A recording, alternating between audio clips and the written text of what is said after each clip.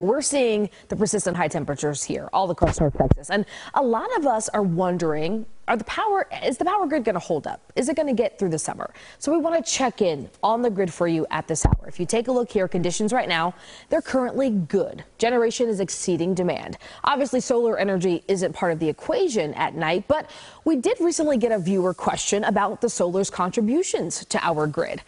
Ramon sent us an email from Dallas saying, I was wondering how much impact the use of solar panels is having on the Texas grid. Seems like they're everywhere. You can see it here. Seems like they're everywhere, but are they actually reducing demand on our coverage grid, on our overall grid?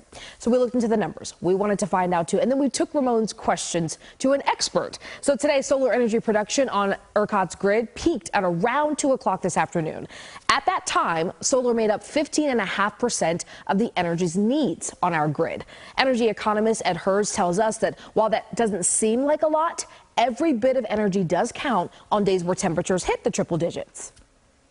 Yeah, every incremental addition to the portfolio of power plants on the Texas grid have been helping, and especially as we've hit peak demand already this summer in June. Here's also something to keep in mind. Solar power generation has significantly grown over the course of the past few years. We looked at some ERCOT data and it showed us that solar accounted for just 2% of ERCOT's energy for all of 2020. Well, in 2021, that number jumped to 4%, and in 2022, it was sitting at 6%.